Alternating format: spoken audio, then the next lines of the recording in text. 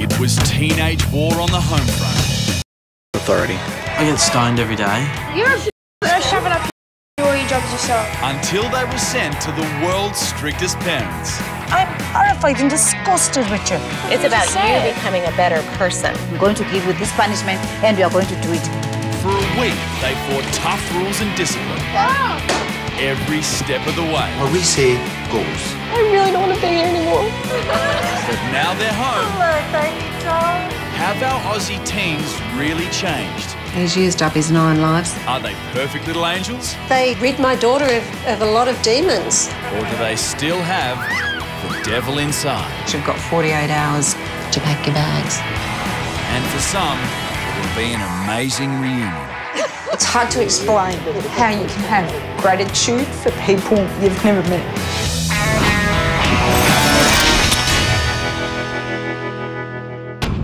In the Year 10 school book, I was voted the biggest smartass and also the biggest party animal. She tells me I'm a horrible mother.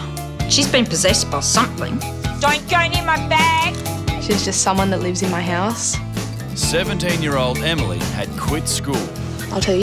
And taken control of the family home. When Mum's at work, I get my friends over and we play drinking games. Once I turned 13, it sort of got bad because Mum started taking up a job. She was away a lot. I can't enforce anything because I'm not here. Today, Emily is doing something that would have been unthinkable just 5 months ago. She's preparing to go back to school. Me and Mum are going shopping for school uniforms for my new school. We're going to get some school supplies like books and pens and stuff, and then we're going to go out for lunch. I got back from Ireland and seeing the kids over there and how academically driven they were, it sort of made me think I have to do something. So I specifically sought out a strict school. I really need someone constantly on my ass to do something. Earlier this year, Emily was sent to Ireland.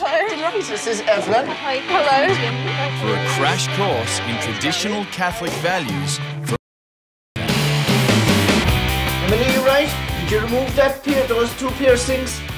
I'm not taking them out. Yeah, but you also said that you'd try it our way for the week. That looks horrendous. It's disgusting. Take out the whole lot, please. I'm not taking it out. Emily, these are not your decisions. Yeah. They are my decisions. No, I have to wear them in my face. I was adamant I was not taking them out. There was no way. It's staying in. And I knew I was fighting a losing battle. I had to take them out. It looks worse with just the hole. That's okay. Since that day, Emily's had no piercings. I don't really want them anymore. They were old Emily, not new Emily, so I just didn't get them re-pierced. I think that's the senior uniform there. No piercings, back to school, We're looking for school uniforms. and that's just the start of the Commons' impact on Emily. When I was over there, I saw that there's obviously something wrong with my relationship with Mum, with my relationship with my family, and with how I go about doing things. Show to Mama. Well, that's good. The Coleman kids, they act like teenagers, but in a more respectful way to their parents. And then I sort of saw that and I was like, well, I can still be a teenager, but I can also be a daughter as well. I like the pants. I think that looks a lot smarter and a lot neater. I'm amazed with what the Colemans were able to achieve in a week. I like these uniforms. I like it. I think it looks pretty smart. Makes me feel smart. I'd love the opportunity to meet them, to say thank you. I don't know what you did, but thank you. Leanne and Emily are about to get that chance. Hi guys, are you ready to order? Emily was barely on speaking terms with her mum, Garlic bread. Okay, no worries. but that was before she went away to Ireland. We talk to each other and we can actually go out and have these days where we go shopping and we have lunch and stuff because it's so much easier to be around each other now and not as tense as it was.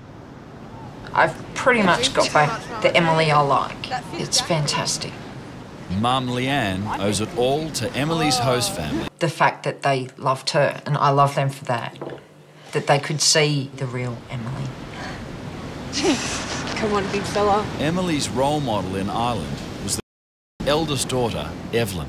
I really clicked with Evelyn. It was like we weren't even strangers. We'd known each other forever. So fat. Yeah, just big boned. When she came first, I thought maybe she was a bit on edge and just unbalanced, and I think now she's a lot more balanced. Throughout this week, she's become like my fourth sister. We've learned to trust each other, and now we're just really close, and we have a lot of fun, and I really value our relationship. You'll just have to come back and visit. I will. I promise to come back and visit, or to make Pinky promise. I just only want good things for her, and I think I'll really miss her. I hope we stay in contact in the future. Evelyn's been talking about maybe making a trip over here because she has some family in Perth. Like maybe towards the end of the year or the start of next year, she's like, I might see if I can get some money together and, come over and stay with you for a little bit. Well, Evelyn has brought her trip forward, and Emily has no idea. So I've just arrived in Sydney, and I'm going to go to Emily's house. She doesn't actually know that I'm coming at all, so it's going to be a really big surprise. I have to go up to the school and grab those books and everything that they're sending over for me before I start. The two friends have stayed in regular contact. I'm delighted that she's made these changes in her life and decided to go back to school and, be a bit more proactive than she was. But at the same time, I hope she hasn't changed too much because I loved the old Emily just the way she was.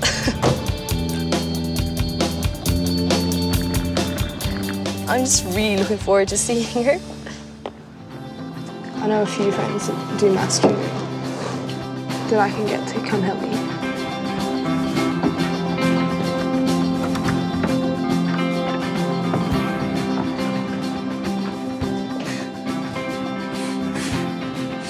Hello! I was in the area. I said I'd call by. Come here.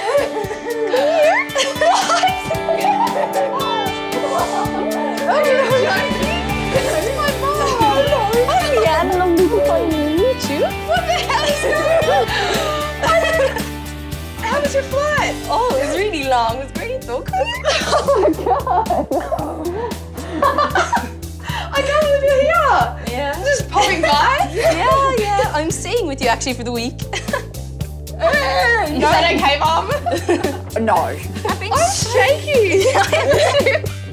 I'm so excited that she's here. I really never thought that we would see each other so soon, and now that she's here, I'm just so happy. I can't even explain it. I'm just happy. And I heard you're galloping. I galloped up a little hill. Really? It was like rocks and up a little cliff Oh, thing. maybe we can do that sometime during the week. Yes. I'm so glad she was able to make the trip, and I hope her and him have a ball. You did bring it. Yeah, I did. Did you think I had? The jacket that you used to wear every single day. So put it on, you look like a real pro. Suits you. It makes my riding better, I think, when I wear my jacket.